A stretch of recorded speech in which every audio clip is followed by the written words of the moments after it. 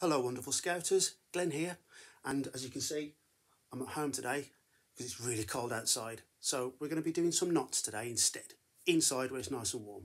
So we're going to be doing 2 knots. We're going to do our reef knot today, and we're also going to do, let's see, a clove hitch. So we're going to do a clove hitch today and a reef knot, nice and easy. We're also going to be using licorice string. And the reason why we're using that is because it tastes great. And if I get the knot right, I can reward myself by eating it. All right? So, I'm going to move my camera so you can see my hands. All right? So if you give me a second, I'll move my camera so we can all see what my hands are doing. Let's have a look here. Now, just move that down a little bit. Hopefully, we'll get that about the right angle. I reckon. Right about there.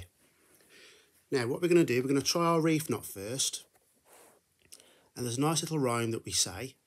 And the rhyme that we say is left over right and under, right over left and under.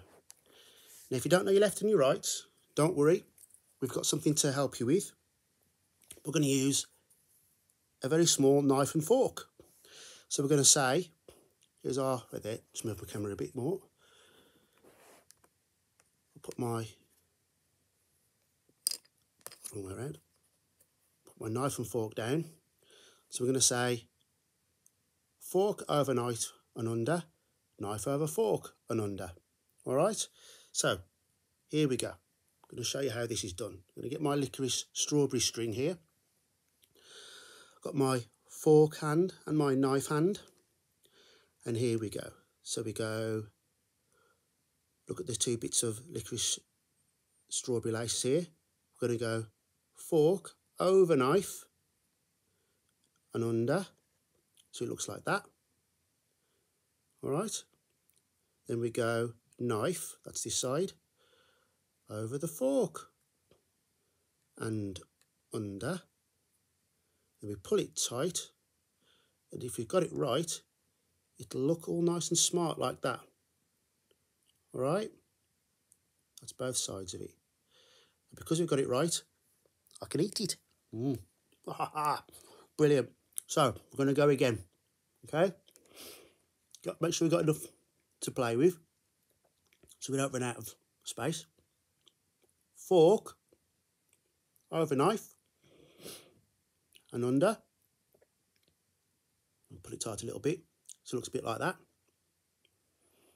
Then knife over fork and under. Pull it tight. Looks like that. It's a good knot to use, that one, because it's nice and flat. So if you want to wear it, it's not uncomfortable. So we sometimes use it in first aid when we're making our slings for broken arms and things like that. So it fits nice and flat against your skin, you see. Nice and flat and not uncomfortable at all. I'll just untie it. So we'll do it one more time. Nice and slow. With our knife and our fork, so we know which hands we're going to move.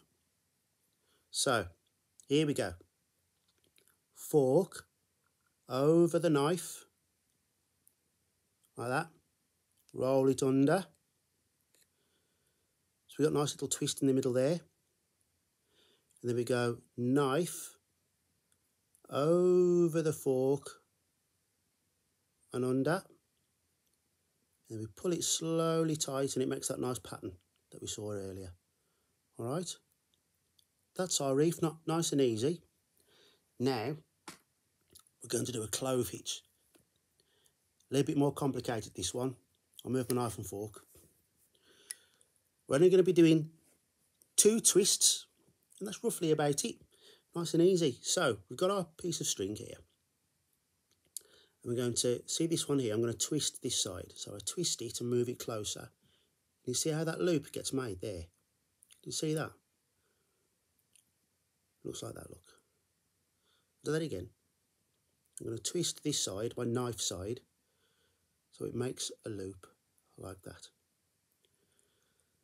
So the string is on the top side. This side's the top side, all right? I'm just going to hold that in my finger and my thumb, so I've got it saved for later. So don't let go of that. Keep it in your finger and your thumb. Then on this side, again, make another twist, just like that. So now you've got 2 loops. And if you look, the string is on the top of both sides, look. It's on the top of both sides. On this side, it's on the top as well. Just like that, it's on the top of both sides, look. See? Then we take our knife side and just put it on the top of the other loop. If we put our finger through it, then pull it slowly tight, like that. Pull it slowly tight. There we go.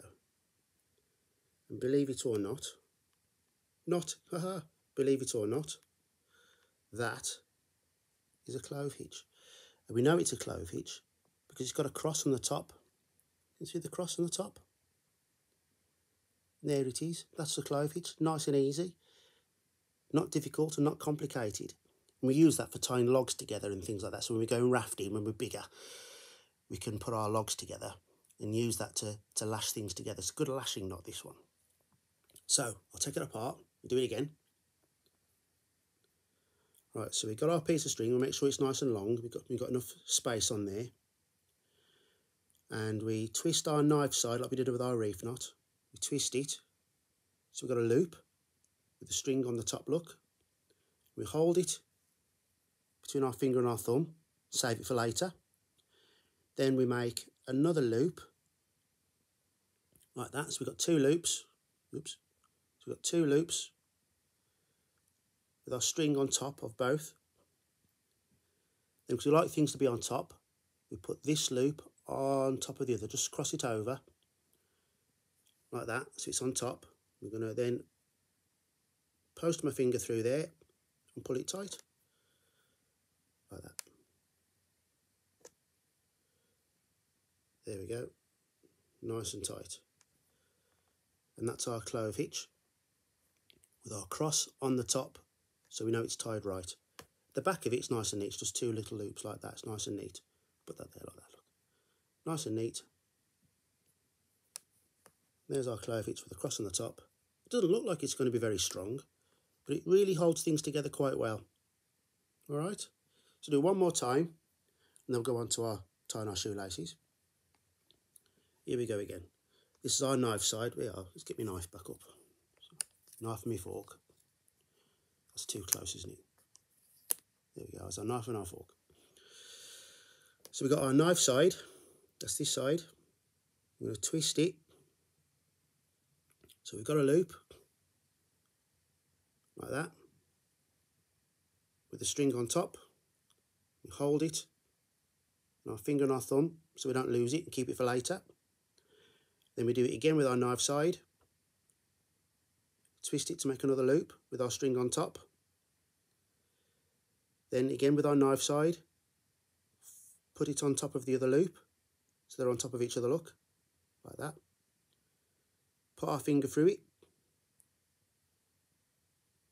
and then just pull it tight like that. Get that out of the way.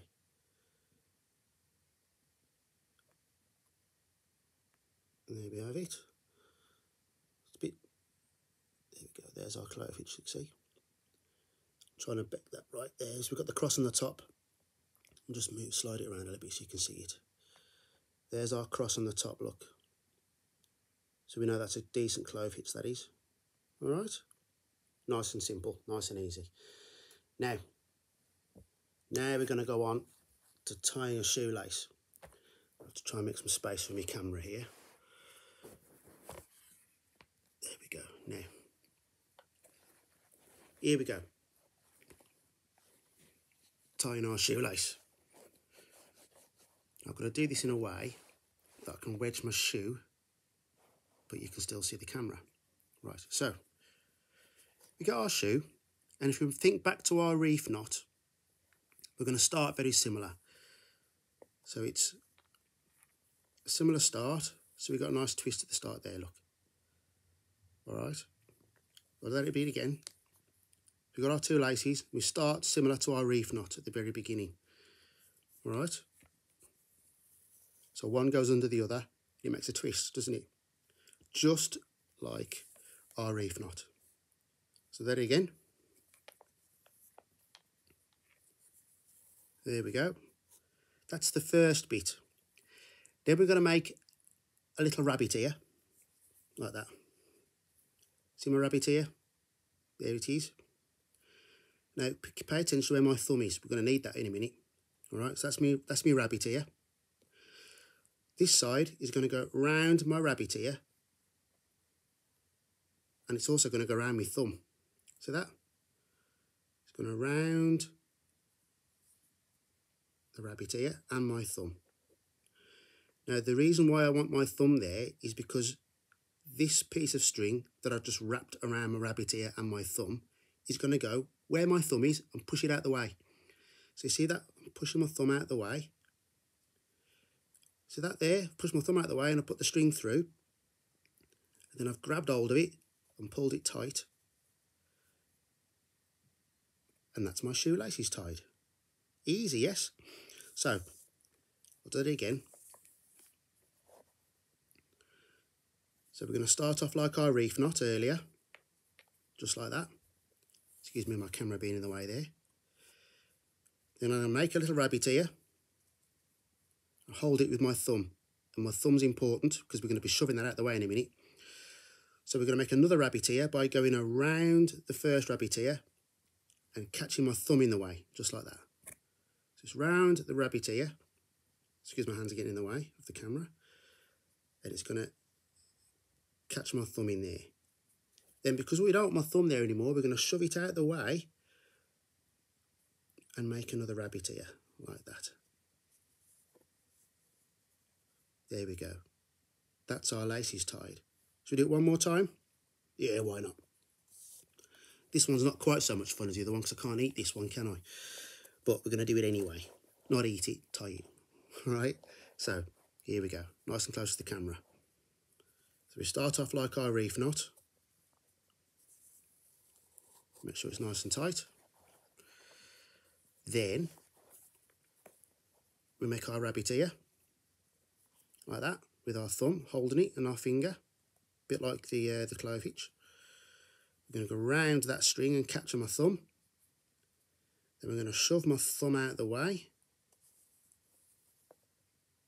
And that's our laces tied. Alright? Now,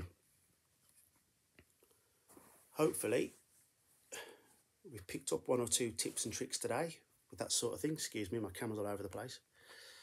And that is roughly all we have time for today. So thank you for joining me. And any questions, of course, hit the link below.